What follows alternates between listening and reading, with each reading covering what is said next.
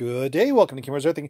We got the iMac G4 over here, Sunflower, and I've been wanting to do some upgrades on this. So far what I've done, I have cleaned it and I replaced the PRAM battery. I did a little dusting inside there, so she's good to go again. I'm kind of glad I did take it apart because there was no heat sink compound in this fellow, so whoever knows how many years this ran without it. Obviously ran fine, but you want to be able to suck the heat away, especially now it's getting a little older. The wonderful G4 800 megahertz, so it's pretty spunky compared to this fellow over here. This is a 266 G3, and that's a great computer. It's actually a really good computer. The problem is with this fellow, let me zoom you down a little bit here. He's a little pokey. You put SimCity on there, he kind of grinds away. Ultima, okay. SimCity, not so much. So my goal was with this guy is to do SimCity, Ultima, mostly just some gaming, some retro gaming, because it's kind of fun. It looks cool, it's fun, it's got a nice display, and it's got really nice speakers, so that's the best part.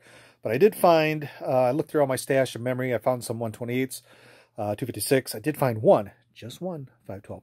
But I'm thinking, you know, if you were back when this guy came out in 2000, 2002, if you had 256 mega RAM, you had pretty much memory. If you had 512, you were flying. That was cool. But if you had a gig of RAM, you spent a ton of money.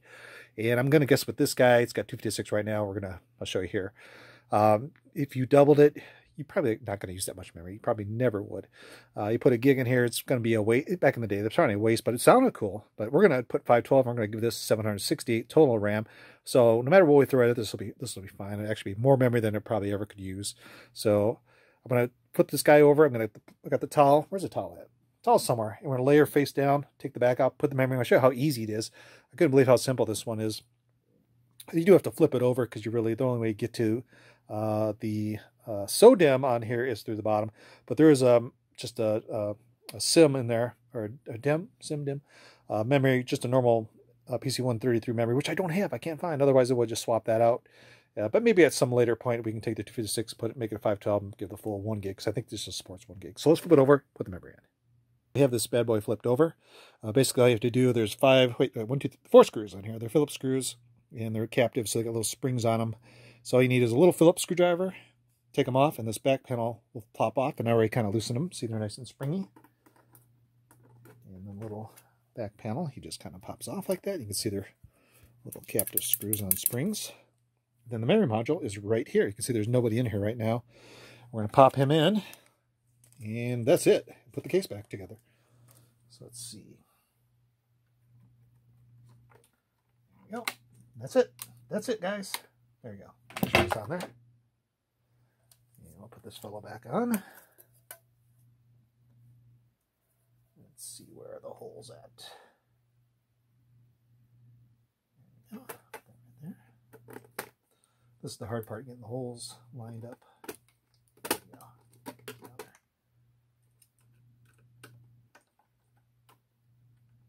Come on. This way. You got it? Yeah, got it. They're pretty simple. Just gotta snug them. I'm not gonna crank. You don't want to crank these things down. You just want to snug so it don't fall off. There we go. That should be it. Okay, case is on. 4 screws tight. I'm gonna pop it back up, stand her up, take a look at it. Okay, so we have her back on the stand. We're gonna turn her on, let you get the full effect of the sound. Let's see, where's the bottom here? Here's the bottom. These guys are rolling away.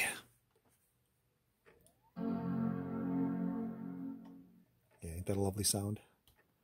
So let's just boot up, and then we will log in. Look how dirty it is, very dirty. Next thing I'll do a little cleanup. But like I said, the next project we're going to wipe this out, format it, put I think the 10 dot something, can't remember which OS on here was the last one that this supported, so it's a little newer than what's on here. And that way it'll be nice and fresh, clean, all the crap that's been already installed and uninstalled and messed up over 18 years or whenever last time it was used. I think it'll be a little more crisp and fast.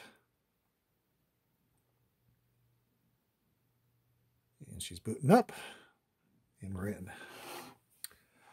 I'll just show you the memory just to make sure it's detecting it. You can see a lot of stuff. And maybe we'll even put an SSD in here at some point, but it's kind of hard to see it very lot of glare here. I don't know if you'll be able to see it or not. We'll zoom in.